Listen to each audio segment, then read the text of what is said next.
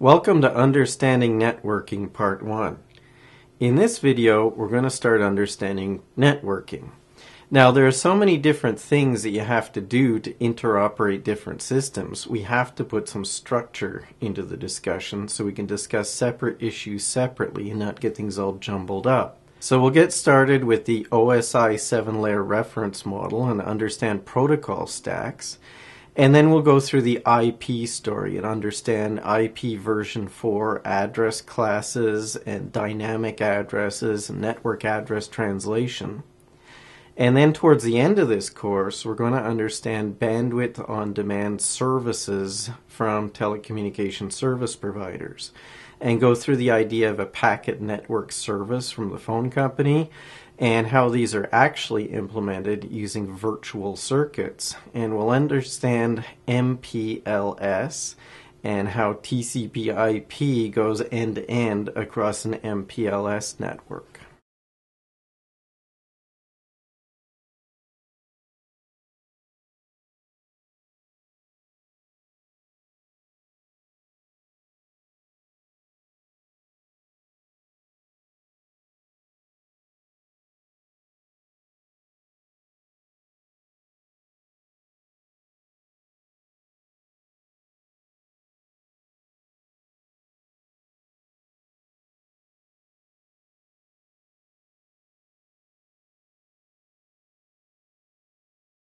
It can be hard sometimes to understand how this actually works. So why don't we think of an example not using computer-to-computer communications, but communications between two different companies.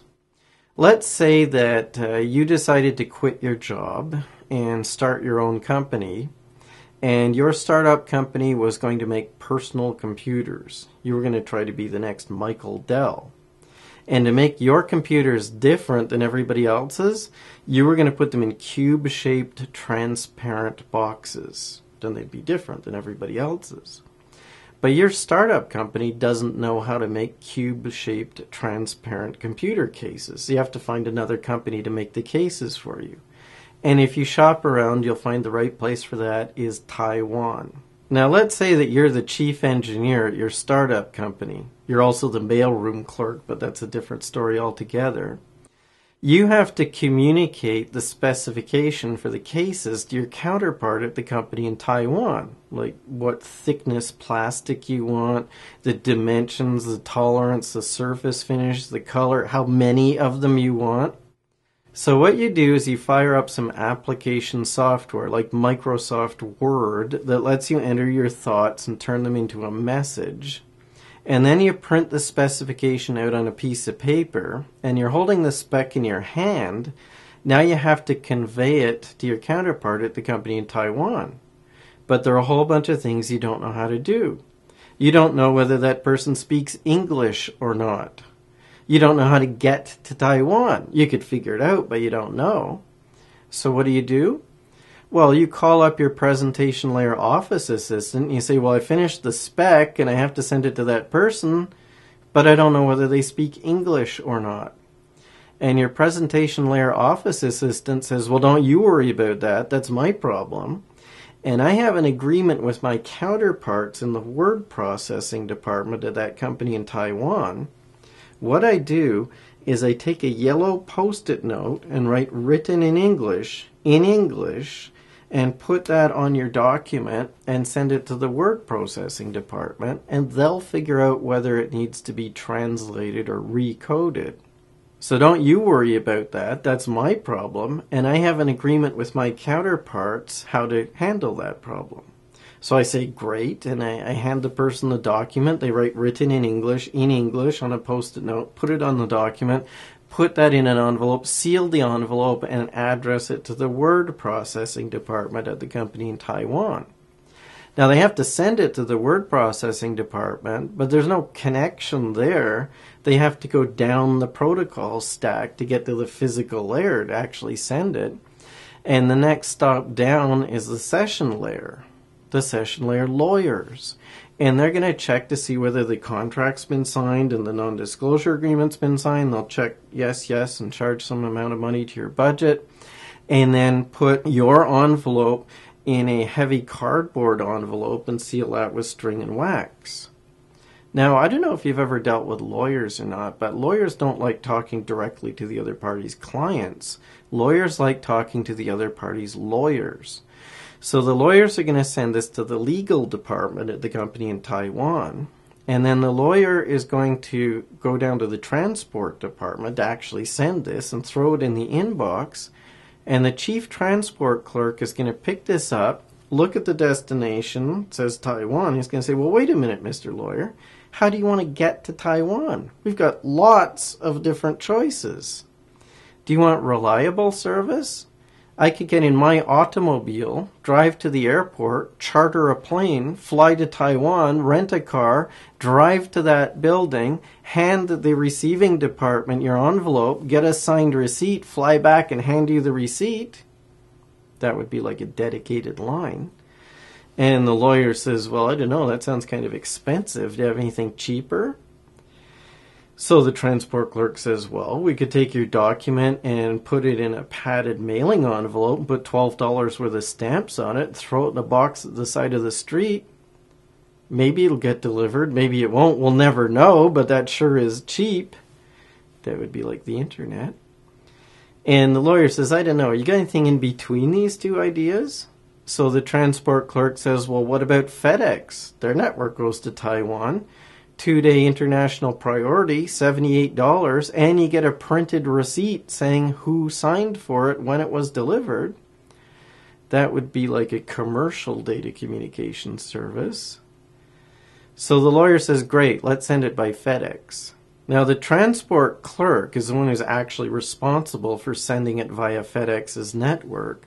So the transport clerk gets out a FedEx network envelope, puts this heavy cardboard envelope in there, seals it, and then gets out a FedEx network address form and writes the destination address on this and glues it onto the package or packet. And then the transport clerk calls up FedEx and they arrive with a link layer truck, and we put the package on the truck and they drive it over a layer 1 physical road to Taiwan. Not. Where do all FedEx roads lead to? Think Elvis Presley. Memphis. All FedEx roads lead to Memphis. They got a hub. You send something from here to Taiwan, it goes to Memphis. So now we can talk about routers and intermediate routing nodes in a network. So they take your package and we put it on a conveyance called a truck and drive it over a physical road to the airport, at which point they take the package off the truck and put it on a different conveyance called an aircraft and fly that over a physical air route to Memphis. Now your package is going to arrive in Memphis at about 1 o'clock in the morning. Do the people in Memphis open the FedEx envelope and go through the content to make a routing decision? No. They just look at the network address. So things like routers in the network, they only have layer 1, 2, and 3. They don't have any application software. They don't have any presentation software. There's no point in them looking inside the packet because there's no reason to believe they could understand what it means. They could be written in Greek for all they know. No, they just look at the network address. And they're going to look up in a routing table, and it's going to say, well, if you want to get to Taiwan, you got to go to Hong Kong. So they're going to take your packet and put it on a conveyance called an aircraft and fly that over a physical air route to Hong Kong. And then they're going to put that on a different aircraft and fly that to Taiwan. And then we'll take it off that aircraft and put it on a different conveyance called a truck and drive it over a physical road to the actual building. We've been quite formal. We addressed this FedEx package to the receiving department at the company in Taiwan. Somebody walks up to you wearing a FedEx cap and hands you a slightly dirty, crumpled FedEx envelope and thrusts a clipboard in your face. What do? Well, you sign. And at this point, the network kicks back an acknowledgement to the sender saying that the package has been delivered. This is an important point. That's called a reliable network service, when the network gives you an acknowledgement saying, yes, it was delivered. In other cases, the network does not give you an acknowledgement. like with the Postal Service, you have to have the user at the far end tell you that they receive it. That's called an unreliable network. But in any case, we get to the far end, deliver the package. The receiving department at the far end looks at the receiver and they say, well, that's us. So they open the network envelope, extract the contents, throw the envelope away. We don't need it anymore. We're there. And they look inside the contents of this packet, and what it is a heavy cardboard envelope addressed to the legal department. So they pass it via the internal mail to the legal department. A clerk there breaks open the wax seal, extracts the document, throws the heavy cardboard envelope away, and sees that it's addressed to the word processing department. So they check that the document's been received and charge some amount of money to the budget, and then they send it via the internal mail to the word processing department. Those people take the envelope they receive, slit it open, extract the contents, throw the envelope away, and lo and behold, there's a document in there with a yellow post-it note on it saying written in English, And they check and see, well, the person that it's intended for, they don't speak English. They only speak Mandarin and Taiwanese. So the word processing department at the far end has it recoded or translated into Taiwanese so that they can present the information in this message to the far end person in a way that they understand. So what we ended up doing was communicating thoughts from one person's brain to another, but it goes all the way down through these protocols, through the network, and all the way back up again.